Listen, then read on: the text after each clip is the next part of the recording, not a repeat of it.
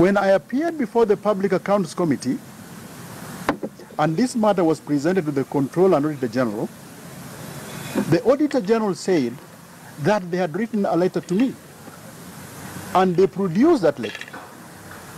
But the letter was written to an unknown address. Even themselves, they didn't know that address.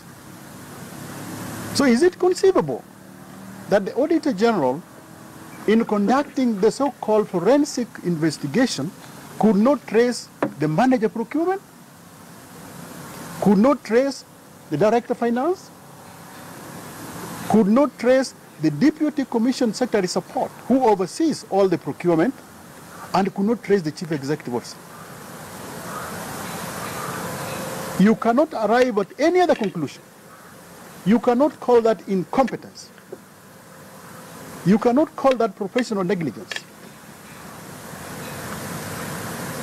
This is a willful design at the highest level to ensure that the Kenyan public gets a wrong message. To blame the Secretariat and myself, either in order to protect the IEBC as an institution or individuals within it, or to protect some other people. Whatever the motivation, clearly this cannot have been in negligence.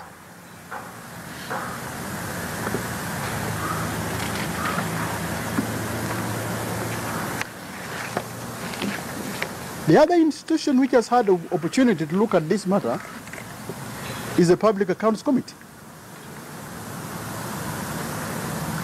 I appeared before the Public Accounts Committee.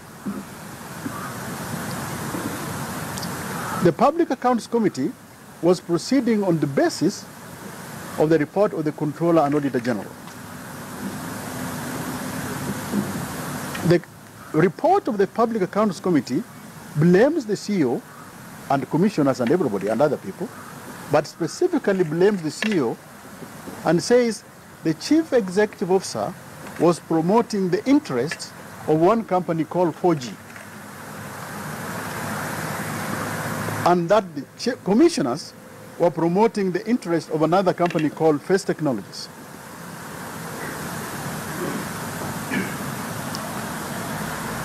The Public Accounts Committee, despite the glaring incompetence or criminality, adopted or relied on the report of the Auditor General. Now, I will just give you one basic fact about that. Because it was said I was supporting a company called 4G, I want to give you a fact, the following facts. There were 4 final companies which were shortlisted. Those companies are, the lowest is called 4G. And 4G made a quotation which was 247,273,650 shillings short of the budget of the commission. The budget for the commission was 3,976,654. So the lowest quote was 4G. And the quotation, if there had been a contract, would have saved this country 247,273,650. The second company which was rated, not by myself, but by the technical committee, and the technical committee included representatives from UNDP, because UNDP was paying 25% of the overall costs. And incidentally, UNDP wrote a report clearly stating that the process of evaluation was one of the best they have ever undertaken in this country. So the second company was called Symphony. If the contract had been awarded to Symphony, it would have saved this country 119,520, 531 and 12 cents. The company that came third is called Face Technologies. Face Technologies quotation if they had been given this contract, this country would have paid 810, 759, 061 and 57 shillings above the commission budget. I want to repeat that. First Technologies was quoting 1 billion shillings above the commission budget. And the last company is called On-Track International.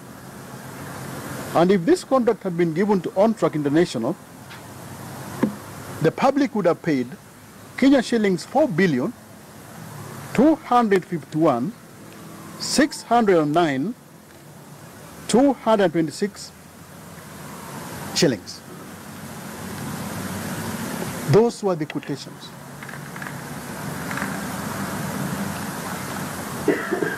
My question to you and to this country is this: where else would a tender committee or anybody else award a contract of this nature to a company which has quoted 1 billion shillings above your own budget? Where would you get that extra 1 billion?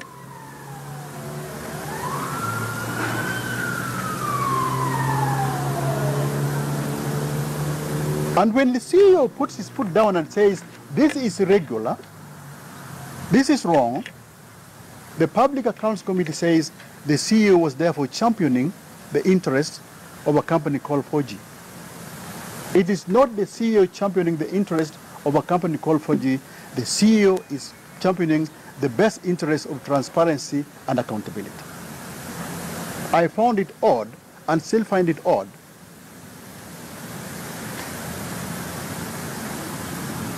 that in this country, if you make a hard decision which is backed by the law and which saves money, the only thing you can get is calumny. The only thing you can get is condemnation. It is sad.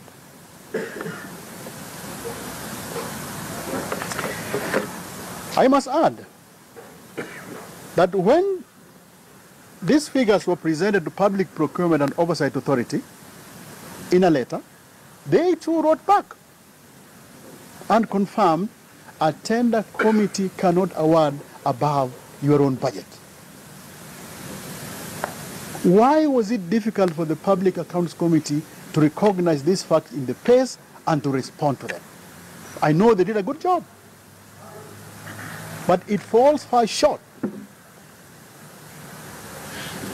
of the conclusion which I think they should have reached in the face of evidence available to them.